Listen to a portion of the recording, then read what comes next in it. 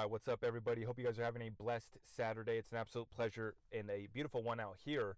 But I wanted to make a quick video why XRP and XLM are unique. These two coins are liquidity tokens. This separates them from the whole rest of the space, besides stablecoins, which I will talk about stablecoins later.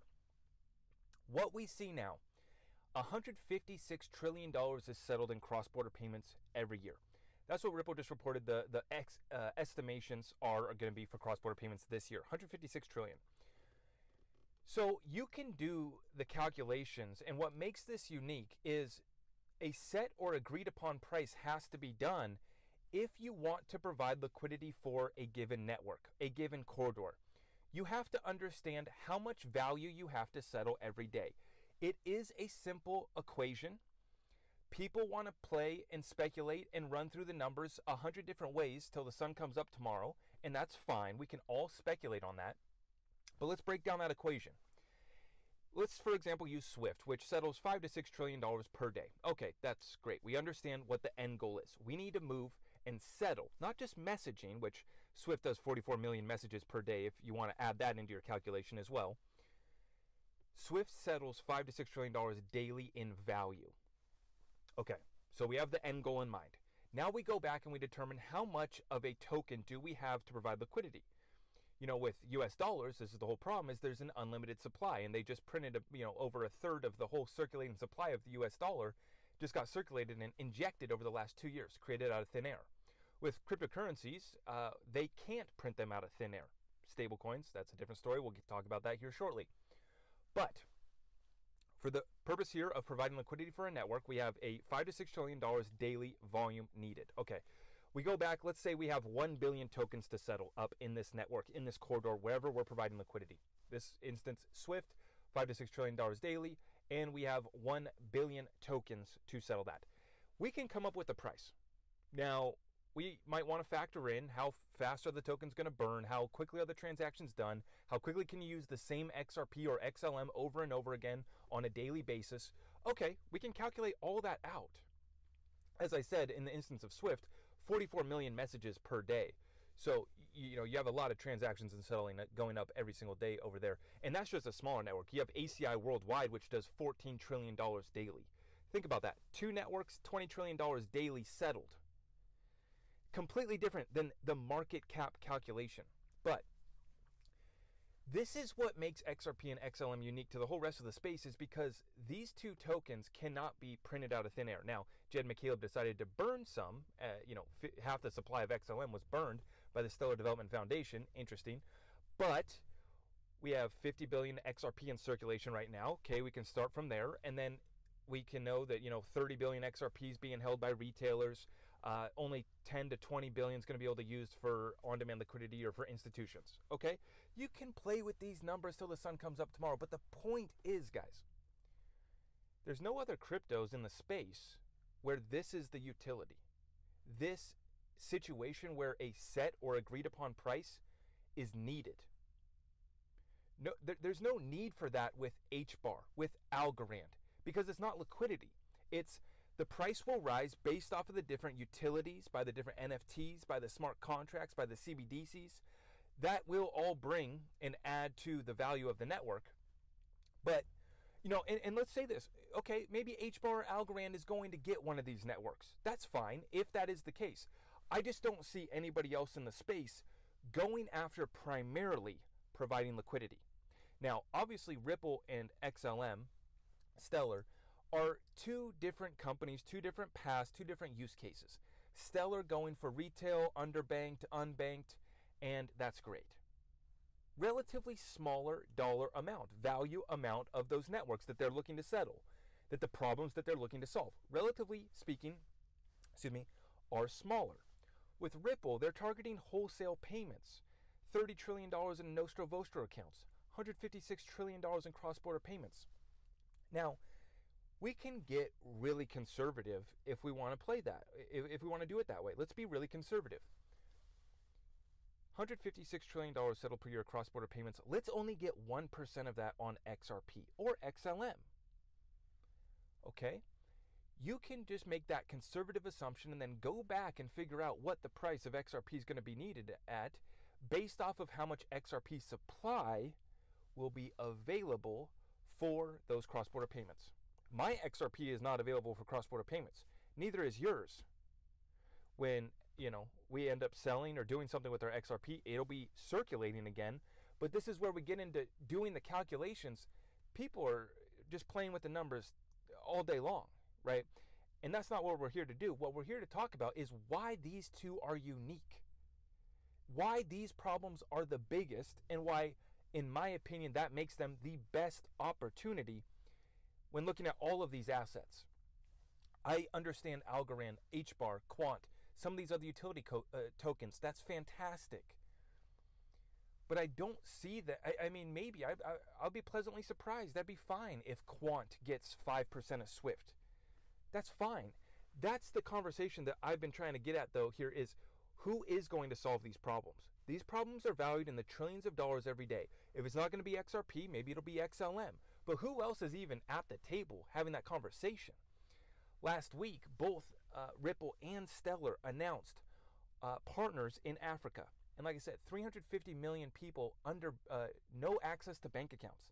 350 million. All those people being brought online through mobile phones, devices, and we bring them on. We got Elon beaming down the Starlink everywhere. That's great to see. So we bring everyone online. We give everyone access, and this only grows the amount of value that's circulating every day as well. So you think about that, 156 trillion in cross-border payments now. That's just where we're at now. Think of how many millions, hundreds of millions, and probably still a billion people or more that are still offline, don't even have internet. So you see how big this is going to get. That's awesome. But then let's just go look at the problems that need to be solved right now. They're massive. And I like this example here. If Ripple XRP is only going to settle 1% of that $156 trillion in cross-border payments, that means that their network, that network or that portion of XRP for settlement is going to be worth $1.56 trillion if we get 1% of that cross-border payments. Okay. That's basically what the market cap of Bitcoin went to last bull run. And to me, it's just funny because people think that that was such a great accomplishment. The market cap of Bitcoin going over $1 trillion, reaching 1.5 trillion. Folks, if you had all 50 billion XRP in circulation to settle that 1.56 trillion, let's just round off 1.5 trillion, you would have a $30 XRP. If you were able to use all 50 billion in circulation. Okay. You don't have that though. And there's a whole lot of other people that are building on the XRP ledger as well. So you just start to add this up. And, for me, I like to say, even if we're half wrong about how far we can go, how many partnerships we'll get, it's still life-changing. I mean, gosh, look at that. 1% of cross-border payments, and we go to a $10, $20, $30 price just to get started. And, like I said, everyone's going to be playing with the numbers. When's ISO going to go live? I just listened to Brad. I just listened to Team. I wish I could listen to Jed McCaleb and Stellar more, but, they send their representatives to the entities, to the groups every so once in a while, maybe go speak in front of Congress. That's great. Danelle Dixon speaking in front of Congress a couple times now. That's great from Stellar, but they're kind of off in the shadows, being kind of secretive. But this is what I love about Ripple XRP is I can just go look at their quarterly reports, and this is where this gets exciting. People ask, why is XRP price not moving? All these partnerships, all this adoption, all these new corridors, record on-demand liquidity growth, why is the price not moving? They're just getting started. Brad just told us at the Swell Conference that they've only settled $30 billion on-demand liquidity so far. Now think about that. Only $30 billion so far over the course of a few years that on-demand liquidity has been going on. Now just think about when we get to the point of settling $30 billion per day, how much, what's going to happen to that XRP price? Just going to 30 billion per day, which is nothing. We just went through the numbers. I mean, if we get 1% of the cross-border payments on a yearly basis, we have to settle and move $1.56 trillion, even just on a yearly basis.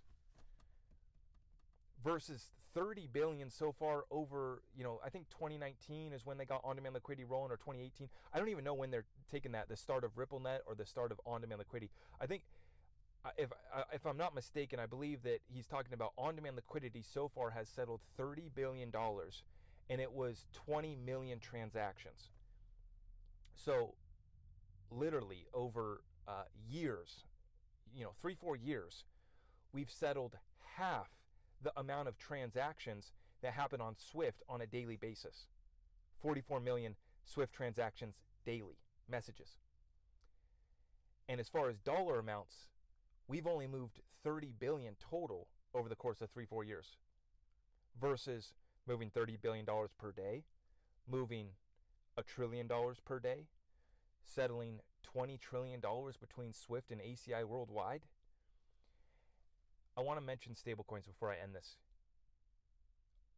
I don't trust any of these stablecoins. I don't trust any of these exchanges right now. I want to be able to see reserves. And we're starting to see everyone get exposed. The liquidity crisis contagion spreading rapidly. It's bad. I'm not trading. I don't own Tether. I have no stablecoins. And I only have on exchanges what I'm looking to sell, God willing, if we ever get a pump. I don't trust anybody, and Tether's the final biggest domino to fall once this is all said and done. The problem is that they've been printing Tether out of thin air. They've been printing their own exchange tokens out of thin air. It has propped up the whole space, right? And so this is why stablecoins, yes, they are liquidity providers. They're going after the same use case that I'm saying makes XRP and XLM unique, being liquidity tokens, but there's not a limited supply. We don't know the reserves. And what is it backed by? These stable coins are backed by US dollar assets, debt. The pyramid scheme that we're trying to get away from. XRP XLM is backed by the value and utility of the network. The underlying assets that are on that ledger, which, like I said, you just get little chunks here and there. We're at life-changing prices for many of us XRP holders. We will get the final laugh. They've been mocking us. They've been doing their thing, but that's fine. We know what we hold. We know where we're going. And God, it's so simple. If these guys would just go listen to Brad Garlinghouse, read the quarterly market reports from Ripple, they're telling you what they're doing. They're telling you how far they've come along. But then when we look at the whole rest of the space, the whole rest of the payments infrastructure, they're just getting started. Just starting to make the ripples. The liquidity that is coming onto these ledgers, I think, is just going to be massive, and I cannot wait for just finally being on this level playing field and getting to see this liquidity utility ramp up here in America, because with the new on-demand liquidity partnerships in Africa, right, it's opening up another corridor. We have European regions as well. We just got France and Sweden on-demand liquidity partners as well. This gives us clarity. As soon as we have clarity in one region, right, that means we can get all the countries, all the financial institutions and banks within those areas. So it's just a matter of onboarding them, and we know that Ripple is doing such a fantastic job of that. So with that being said, folks, this is what makes XRP and XLM so unique, and this is why they are my two biggest holdings in the cryptocurrency space. That's not financial advice, but it just in a need to be completely transparent with you guys, and I've been straight up. XRP and XLM is my two biggest holdings by far. And I'm going to continue to watch what these two companies are doing, but they're definitely not looking to just capture 1% of cross-border payments. They said specifically, we're here to put a dent in the universe. That's what I love getting behind. I appreciate all of you guys. If you guys like this little short deep dive in the truck, smash that thumbs up for me. Drop a comment down below. Let me know what you guys think. And we're going to keep it coming for you guys. God bless you all. Thank you.